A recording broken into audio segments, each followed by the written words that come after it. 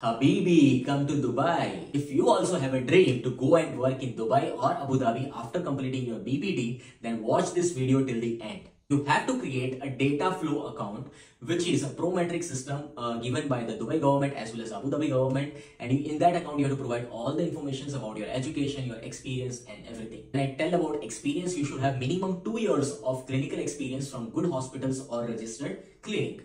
After the data flow process, you have to appear for DHA exam, Dubai Health Authority for Dubai, and HAD exam for Abu Dhabi. Getting job as physiotherapist in Dubai from India is going to be a tough call. So that is why start making your LinkedIn account and make connections with the people who are already there in Dubai, Abu Dhabi, so that you can connect with them. And as soon as you clear the examination, you can start asking them for the job or references. If you guys want to know more details about this Dubai, Abu Dhabi, then you can watch my full video, which is already available on the YouTube channel. Link I'm going to provide in the description. And apart